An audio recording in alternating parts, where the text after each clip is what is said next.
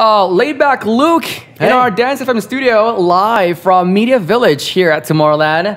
What do you think of this year's underwater theme? Do you like it? Oh, is that it? That was Afrojack. That was Afrojack fanboying right there outside of the studio. That's brilliant. All good. Oh, that's the theme. Yeah. I was like planaxis. Yeah, we had to Google it as well. It's underwater theme. Look around the studio.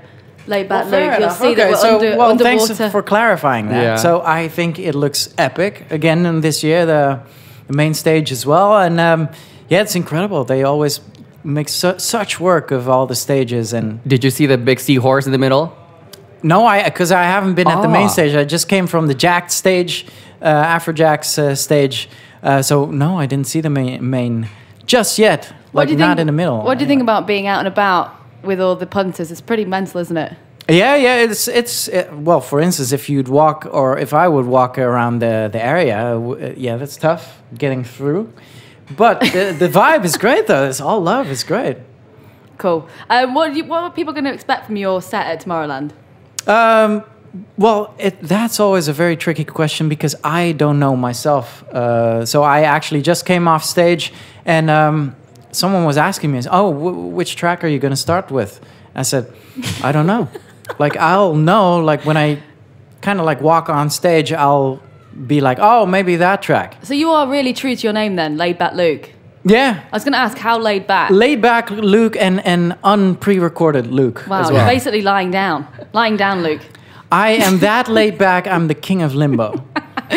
All right. Go on. I'm very curious to know, like, who is your most fellow DJ you're most close to here in Tomorrowland? Yeah, I think we just saw him outside the window. It's my dear Afrojack.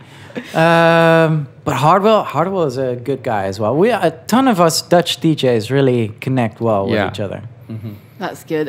What's the most embarrassing thing you've done, Laidback Luke? Talk to us.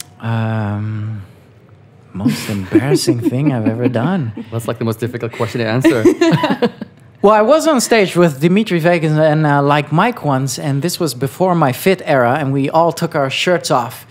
And because Like Mike wanted us to, like, you know, fling our shirts around on stage, and that was a little bit awkward. But other than that, it's not that I, you know, was DJing and fell through a stage or anything. No, of course not. It's not you. But yeah, I can imagine if you didn't take your shirt off and swing it around, it'd be like, come on. You need to get involved. Well, that would have probably been even more awkward. Now I do it, of course. Hey, what I really love about you is you've got a vlog, haven't you, that helps out other fellow DJs and stuff. So tell us a bit about that. Yeah, so it's a weekly vlog. It's become my new hobby over these last 3 years. And I basically just share my knowledge of the over 20 years I've been a professional DJ.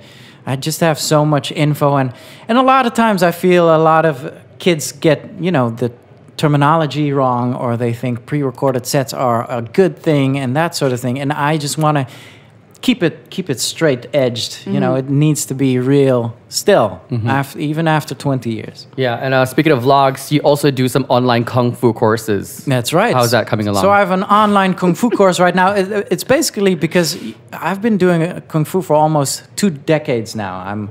I'm a kung fu teacher. Yeah. I've won gold medals in the world championships and that sort of thing. But I have no time to actually teach people. I have a couple of students here and there around the world, but so I was just trying to figure out how to share this, like, anti-stress methods I got and this fit life I get from Kung Fu. Helps me out so much.